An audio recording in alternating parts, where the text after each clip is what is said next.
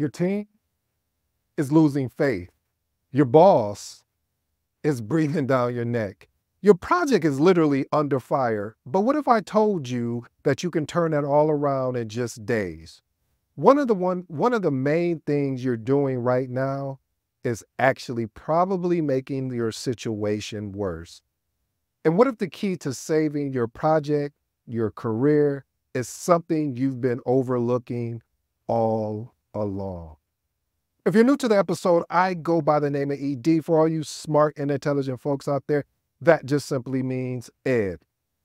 I have an 8-point framework, and these 8 points, my goal, my job, my mission today is to unpack today's episode. Today's episode is entitled, What Do You Do when your leadership is under fire as a project manager? Family, I remember the first time my leadership was under fire. See, I was leading this project and I was super excited because I knew for a fact that I had all the stakeholders on board. I knew there was no disagreements, no gruntles, no issues, no anything, but I was sadly mistaken. I got on the phone with this stakeholder just to ensure, because I was already forewarned by another project manager that worked with this stakeholder that said, hey, you want to make sure that you document with this stakeholder because they will get on the phone and say one thing and then do another. And I said, no, we've had plenty of conversations and I don't see that, but you know what? I will take heed to your consultation. So we got on the phone. We're having a conversation. We both agreed verbally of what we were going to do with this particular project. I asked, is there anything else that you're going to need to help to ensure that once we submit the ticket that's required to make this project happen, that you'll be willing to sign off? No problem, he confirmed with me. I said, awesome. So I didn't even send a follow-up or anything like that because, again, I wanted to give this person the benefit of the doubt. The question is the doubt. What I failed to realize is that after that conversation, I went to submit the information that was required and it was rejected. I was confused. So I quickly messaged the stakeholder. I said, hey, I thought when we were on the phone, we both were aligned and we agreed that this is it, that we were going to move in this direction. He said, I changed my mind. I said, ooh. Family, a lot of times what's going to happen in this thing that I love, that I hope you fall in love with, called project management, people are going to say one thing and do another. They're going to mean one thing and do another. You have to prepare yourself mentally, emotionally, I should say, as well as professionally, how to address this, because it's going to happen throughout your career. And not every stakeholder is going to be like the one I'm describing currently. However, I want to give you some tactics. I want to give you some strategies to how to address that. Because what's going to happen is your leadership will be attacked. Because even though it says project manager, you are the leader, you are the coach, you are the focal point of this project. So let's jump into my 8-point framework to see how this works for you, family. Point number 1, you already know because I'm already going back to the book. If you haven't got your copy of the Magnetic Project Manager, please pick you up a copy. It's in Amazon, Barnes & Nobles, and anywhere books are sold. Let's get right into it. Communicate transparently. One of the things in project management you're going to have to get a grasp of and even embrace is the ability to communicate, but communicate and be transparent in your communication. So one of the things I would recommend is schedule meetings with your key stakeholders, present the current situations, challenges, as well as the action plans. Here's an actionable tip on top of what I just shared with you. Be honest about the mistakes and shortcomings, but that is the key word. No, actually, it's part of the key word. But focus on the solution, which you always hear me talk about here. If you listen to any of these episodes, I always say a lot of times stakeholders, even including myself, I can get so much consumed by the problem that we can lose sight or foresight of what is actually the solution to solve that problem. So I recommend, family, that once you understand what the problem is, that you do any and everything to take all of that energy to focus on the solution to help drive, or excuse me, lead that project forward. Let's move on to point number 2. This is a big one for me, family, because sometimes I have my moments. See, I always told you one of the things here that I hope that you loved about me is that I'm very transparent. I haven't got it right all, I have never gotten it right all the time. I have imperfections. And this point right here, sometimes I've had moments where in disbelief, like I shared with the stakeholder when we were on the phone, we both agreed that this is what it is, that they were going to approve it. And then they did something totally different and never communicated back to me that they've changed their mind. So number 2, maintain your composure. Stay calm and professional in all interactions. Remember, family, that emotional reactions can exacerbate the situation. Here's an actionable step. I do my best to practice this, so I'm being transparent. Take deep breaths and practice stress management type techniques. One of the things I recommend is meditation, even if it's for a minute or two, or just taking a walk. Get up from your area where you're working at and just walk somewhere just to calm down. And before you send that scathing, or as we call it, a nasty gram email response, walk away and then come back. If you have that same energy, get up again and walk away again. Because again, you want to maintain that professionalism, even though they're out of character. You don't need to get out of character. One of the things a manager shared with me a while back, and I've stuck with this, and I know it's so true because I've leveraged it many times over and over again. And they said, listen, when you have two people arguing from a distance, no one can tell which one is the fool.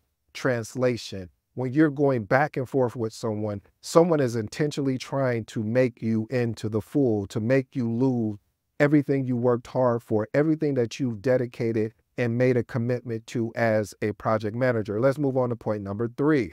So assess the situation objectively. First thing you want to do, family, is gather the facts and data about the criticism or challenges you're up against. Identify root causes of the issues, not surface level, root causes. And then what you want to do, here's an actionable tip. Separate emotions from the actual facts to gain a clearer perspective of what you need to do and move forward. Point number 4, develop an action plan. Create a detailed plan to address and identify these issues. Set clear, measurable goals and timelines. One of the things I love doing when I do this is assign a responsibility and ensure, here's the biggest thing, this is the gotcha, ensure that you get a team buy-in. Sometimes you may even have to get signatures just to ensure that if someone circles back and say, no, I didn't say that. Yes, you did. Here's your signature. This is the date we discussed it. This is the date of you just very detailed, because in certain situations, you will have stakeholders that will switch up on you. Let's move on to point number 5. Enhance communication channels. One of the things also, I don't really advise so many communication channels, but find 2 to 3 if possible, if you can manage those many communication channels. One of the things is emails, meetings, using Teams or Asana, whatever the various platforms is, and ensure all this information can flow smoothly up and down across the organization. Also, here's an actionable tip. Implement regular status updates and progress reports, and make sure these progress reports are not fluff. Make sure they're very transparent, exactly where the project is. I know a lot of people don't like to do that, or excuse me, a lot of project managers don't like to report exactly where it is, because sometimes you get feedback that is not even important, but it's worth it. Because what's going to happen if you hide this information and then it gets to a point you have to escalate the first question or the first 3 questions. One of the first 3 questions is going to be, why you didn't come to us sooner? You're not just now finding this out, are you? So ensure you report accurately, no matter how bad it looks on the team and yourself. You need to do this, family. Point number 6, you already know we coming with it. Documentation, or I was going to say documentation over conversation, but document all issues. Keep a detailed log of incidents, complaints, and criticism. That is huge, family. When you're able to do it, one of the things I love to use is a RAID Q log, especially when it comes to decisions. And when I was thinking of putting this episode together, I was like, I need to document better when it comes to the criticisms or the complaints, because what you can do is now you're prepared and who's saying this stuff. So when you're up leading another project, more than likely you might have one of the same stakeholders that was part of your previous project. So you already know what you're up against. And when you use this log, you're going to be able to identify patterns. Does this person really have, is this stakeholder really coming with true good intent?